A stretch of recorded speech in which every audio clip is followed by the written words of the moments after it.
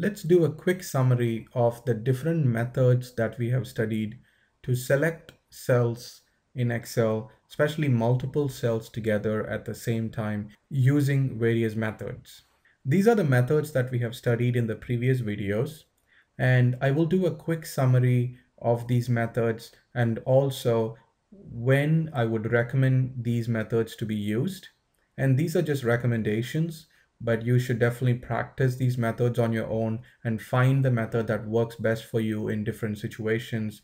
There's no one best method or the only one right method here. It just depends on what data you're selecting and how it is spread out in your worksheet. It also depends on your personal preferences, whether you prefer to use the keyboard or the mouse and other things. So definitely practice and then find the best method that works for you. I will do a quick summary of my recommendations and all these different methods. You should also go back and see some of the previous videos where I will explain these methods in more detail, but I'm just going to do a quick summary since we already covered these methods in detail in the previous videos. Let's start with the first method. We are in cell A1, and if I want to select one cell on the right, I would just do Shift right arrow key. And if I want to select one more on the right, I would do Shift right arrow key again. Now we have selected A1, B1, and C1 together. And if I use Shift down arrow, I will be able to select all these three cells in row number 2. And if I do it once more, I can select all these three cells in row number 3. If I want to deselect cells in row 3, I will just use Shift up arrow. This will deselect cells in this direction. So now I will have only A1, B1, C1, A2, B2, and C2 selected. And this is a great method if you just want to select one cell at a time or one column of cells or one row of cells at a time. This is great if you prefer to use keyboard to select cells. The next method was the Ctrl, Shift, and arrow key. And I'm going to press again on cell A1 and I'm going to use Ctrl, Shift, down arrow key. And this selects all the cells, all the 5 cells here in column A. And as you can see here, this is great if you want to select all the cells in your data set in a column, or I want to select groups of cells together. For example, if I want to do Ctrl Shift right arrow, now I select all of these until I find the edge of the data. So Ctrl Shift arrow key is great to select lots of cells until the edge of your data set. It doesn't go and select some random cell here. It stops within your data set. That is great if you're only interested in selecting data in your worksheet. And also, if your data is spread across multiple pages, it is not that easy to select cell by cell using the Shift arrow key, but you could just use the Ctrl Shift arrow key to select data across pages, because scrolling and selecting using one cell at a time, it's not that convenient, but you can use Ctrl Shift arrow key, which will go and find the edge of your data and will help you to select all the cells in your data very quickly.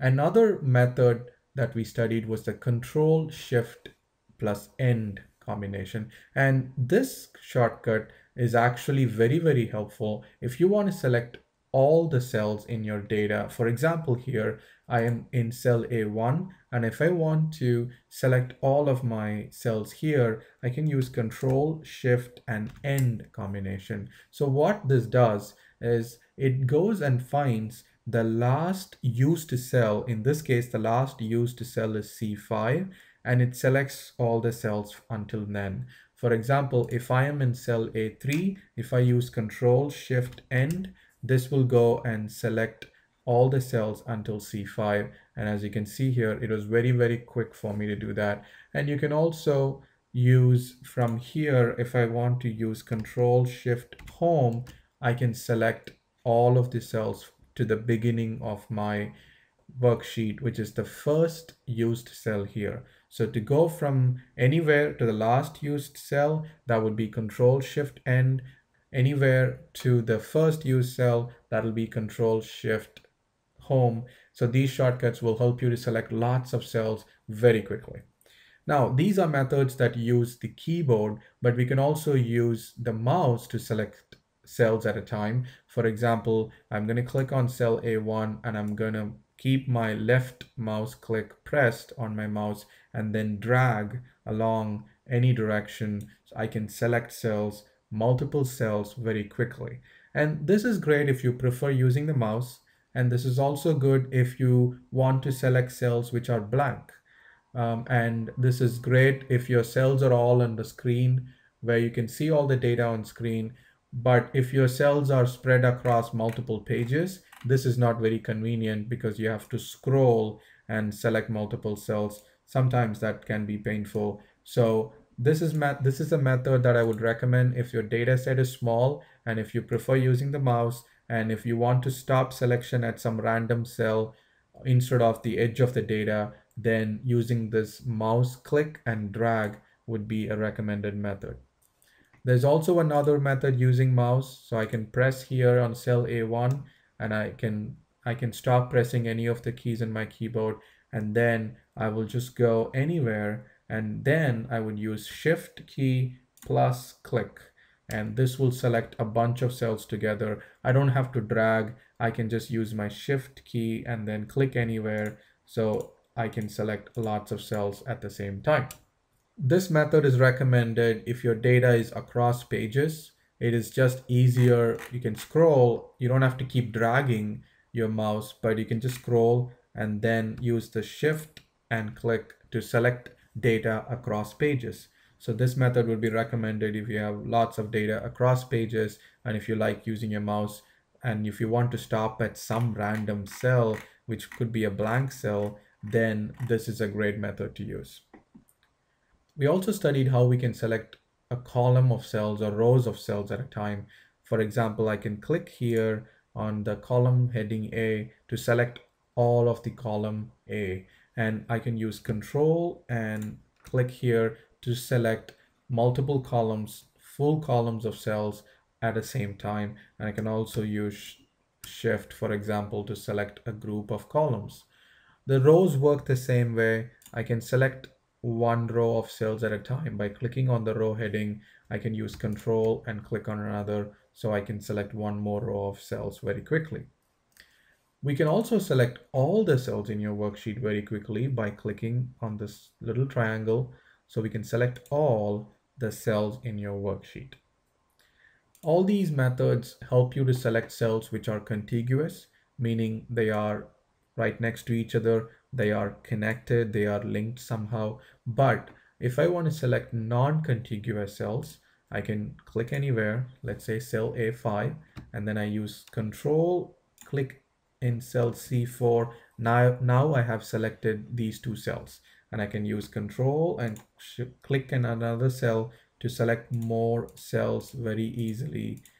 This allows me to select non-contiguous cells, and also I can deselect them as well. The last method we studied was around locking these cells. Instead of pressing the Control key all the time, we can just lock the selection. For example, I can select A4 and A5, and then I use Shift F8. Then that locks the selection for me, and I can add more to the selection however I want very easily. I don't have to keep pressing any keys on my keyboard. I can just use my mouse and select more cells. Again, this method would be recommended if you want to select lots of non-contiguous cells on your worksheet, and then you can apply any operation. For example, if I want to delete the selected cells, I press the delete key. There you go. I have deleted the cells, and this method would be very handy if you want to apply such operations to a lot of cells that are non-contiguous. I'm going to use Ctrl+Z to bring back what I deleted, and I'm going to click on cell A1. So now we went through all these methods about selecting and deselecting cells, and these will come very, very handy when we move into the next series of videos where we will start applying operations to the selected cells. Now that we have studied how to select cells, we can easily select the cells and then apply certain operations like deleting or formatting or changing things very, very quickly to a lot of cells.